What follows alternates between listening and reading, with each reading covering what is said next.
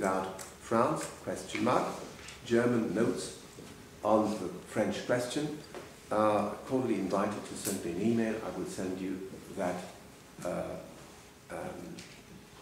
discourse or that lecture, which has taken the shape of a German book, which has been published in 2006 after several very litigating trials against the editor.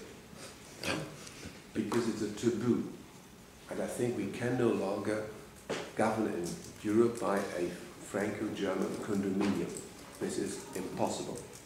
So we have to flexibilize entries and exits. We have to flexibilize. We have to make more rigid the system of sanctioning inadequate fiscal policy, and we have to think about not only the redesign of the institution but the reshaping of the members of the European Monetary Union if there should ever be a survival of the Eurozone. And as a matter of fact, the group is too heterogeneous today, and the current shape it will not be able to survive. And those who fight this idea, they simply ignore reality.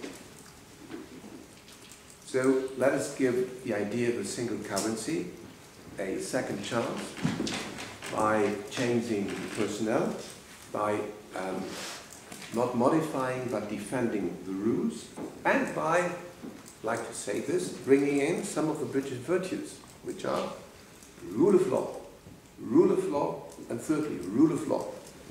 If the European Community and the European Monetary Union has failed today, it's because rule of law is so much endangered within the European Community as such. I know that my tribute to the British virtues may be misunderstood as an invitation to the British nation to join a small continent, and I run the risk of failing to convince, because it's more difficult to convince some of the British politicians to join a smaller continent and to talk a member of the Salvation Army into the necessity of drinking alcohol. But I nevertheless would like to say this, and thank you very much for listening this morning.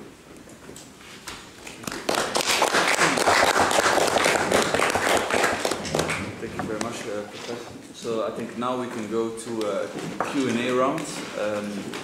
Maybe we can start with, maybe if you could introduce yourself before you ask the question, that would be very nice. Well, thank you very much, Chairman. And I am Roger Helmer. I'm a British Conservative member of the European Parliament. And I tell you what, you are absolutely right. It would be much easier to get a Salvation Army member drinking than to get me to agree to join the Euro. Nonetheless, I'd like to thank Professor Kerber for his excellent and informative presentation.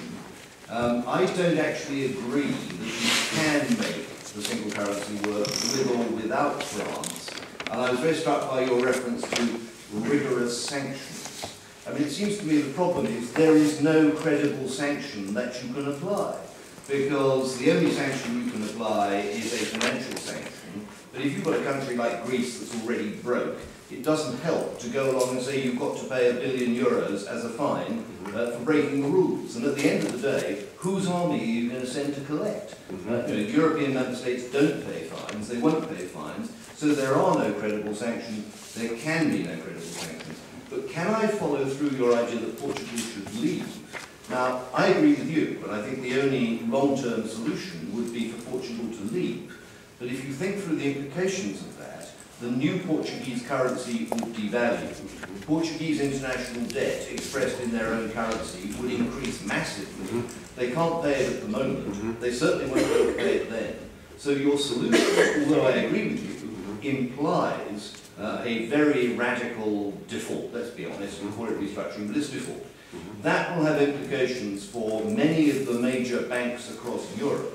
And I think the fears of those who manage the euro currency is that such a move would actually threaten the viability of the major European banks and could still bring down the euro eventually, even though countries like Portugal and Greece perhaps, and Ireland perhaps, might have left. Should I collect questions, or should you? I think it's better to direct. Yes. I'm I'm very flattered by your remarks, although you disagree about my invitation, not only to join the Monetary Union, but to be more active. But your presence here is a testimony of the British presence, British virtues. I'm happy to see you here. So what you say about the sanctions is very, very correct. If sanctions, whatever they are, intervene too late, they are redundant because they become absurd. How can we fine Greece, which was on the verge of bankruptcy? So if sanctions have a sense, a purpose, they have to apply as soon as possible. When there is a suspicion or a substantiated suspicion of failing fiscal policy. These sanctions should not be only financial sanctions, but losing voting rights, losing the privilege of being fueled through the regional policy and structural policy. So making countries feel the pinch of sanctions does not exclude measures which are for the time being totally taboo. Yeah? So I think a country which is a free rider is losing its voting rights, at least for a certain period of time. A country being a conscious free rider, cashing in the fund money or the regional policy money and using the benefits of the European development policy, which has put almost all the European Monetary Union at peril, is a country which can no longer fuel in the same way. I would even question whether the cause of Greek failure is not only the lack of monitoring by the European Commission, but the lack of monitoring, the fueling, the subsidizing, because the money went to structures which are totally interest-free. And I would like to remind you of the fact that Greece was the only country where the European Commission did not advocate membership. And they did it quite consciously because they would not know how to channel the money and how to monitor the spending of European funds.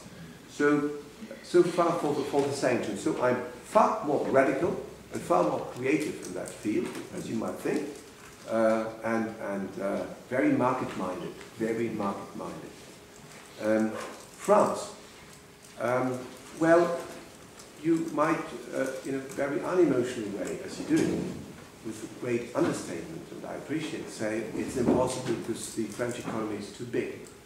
How big the French economy is, the political oligarchy governing France is not abiding by any rule. They don't abide by their constitution, they don't abide by international contracts, they do what they want to do. And a country which always says France comes first, and where the president, after his election, invites himself to ECOFIN, although he has no place there, saying that, well, the consolidation of public finance in France needs an exception treatment, he continues to show that France always wants an exception treatment. And the mindset of the European community is a rule is applicable to all. There is nobody more sovereign than others. So I consider France as a political challenge, to put it in a very understatement. This political challenge has not been mastered by German politics because German politics don't want to recognize France as what it is and what she is. They have wishful thinking, and most of the German politicians have no real inside knowledge of French policy. Apparently, I know what I'm talking about because I went to French government school. Portugal, debt, a striking question, an upsetting question, because as you quite rightly say, nominally, the ancient debt or the past debt is denominated in euros. If they devaluate, they will have to serve debt. So there is no clear-cut possible, or there is no restart possible without default and without rescheduling, or at least without restructuring debt. So that's why I would have preferred, in the Greek case, to say, here you have some money, This is for your devaluation costs, or the costs entailed by devaluation and by serving past debt. And then, now let us in peace, leave us in peace. So this was a singular case. The community missed the chance to set an example, to accept the danger of a banking earthquake, which would have lasted a couple of months, but then it would have been over, and we would have disappointed the markets. We would have made a clear signal to the markets, given a clear signal to the markets, we will not stray away from the virtue of the no bailout clause. And we did the contrary, because politics seems to be seems to have a lack of courage. So I clearly conceive, and my studies of the Argentinian crisis, which I will send you, of course, prove the necessity to have a clear scenario for default, which will be a stalemate. Yeah, will be a nice time for tough people. Thank you for your question. Yeah, thank you very much. My name is Dirk Hepping. I'm Dutch. I've been elected in Belgium, so I'm a real European, and I belong to the Conservative group together with Mr. Helmer. I've got one question about your points testing the legality of the bailout fund. You were saying that, correctly, the treaty